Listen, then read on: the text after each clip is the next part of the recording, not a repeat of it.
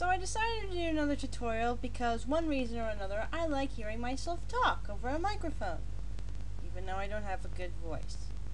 Anyway, I've decided to do a little tutorial on how to make a simple pen line look like something a bit like this here.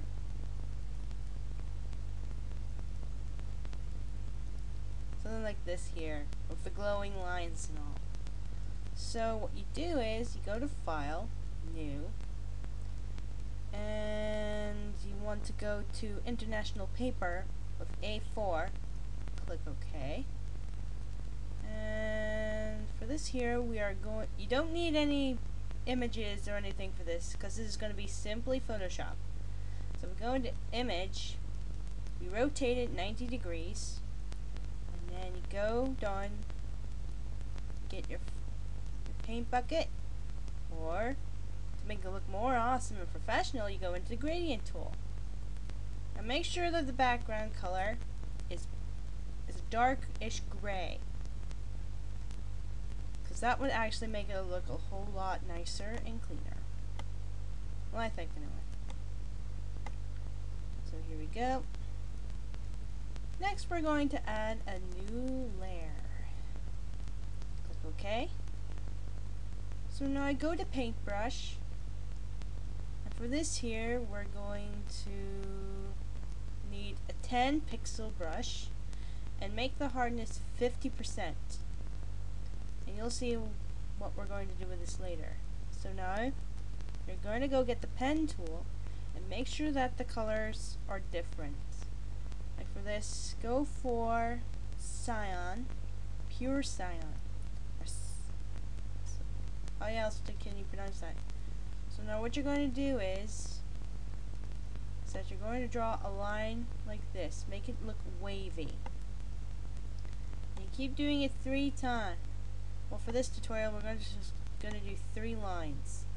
And we might add a wee bit more to it later. So now with that there, right click, go to stroke path. Make sure that this is selected and make sure the tool is brush. Click OK. Delete, and there's your lines. And now we're going to make them look a little bit more cooler. We're going to go into Layer Style and insert Outer Glow.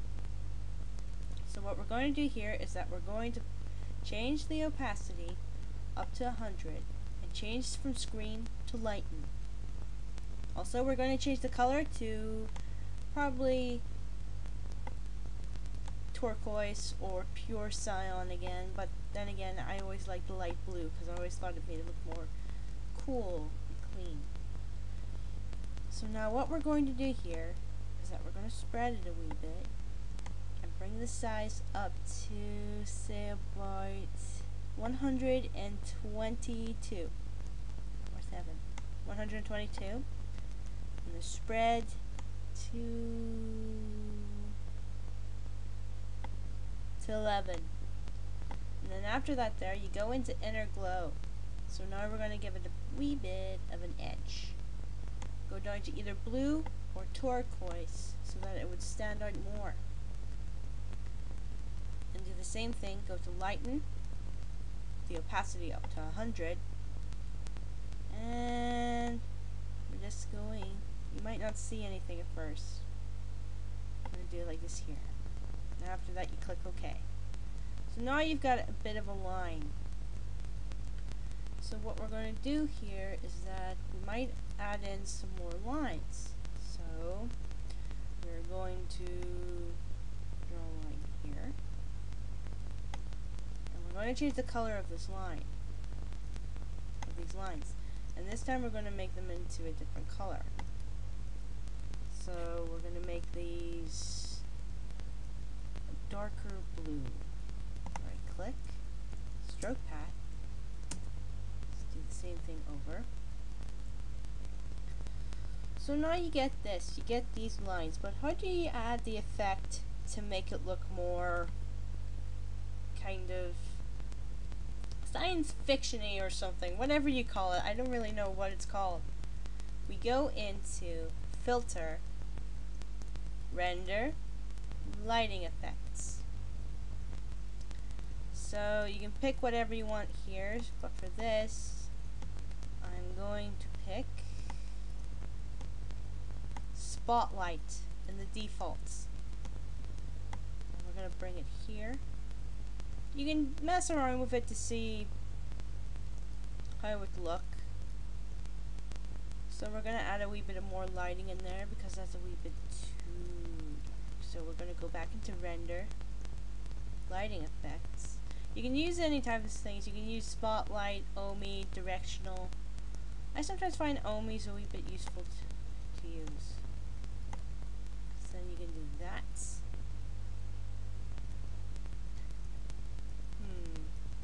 And there you go. That's how you make a cool holographic type line. And with the right techniques, you can edit them to make them look a little like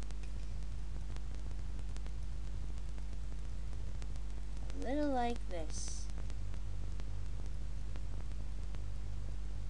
When you apply the right techniques and all, and get them all, you can apply them to make something cool like this here. And I know, I'm not that dashing in real life.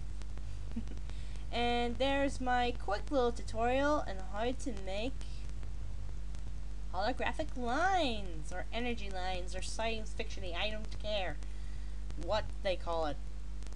But it's a very good effect you can use in science fiction, or you can use it for magic, or anything like that. And I hope this tutorial was useful, and thank you very much for listening.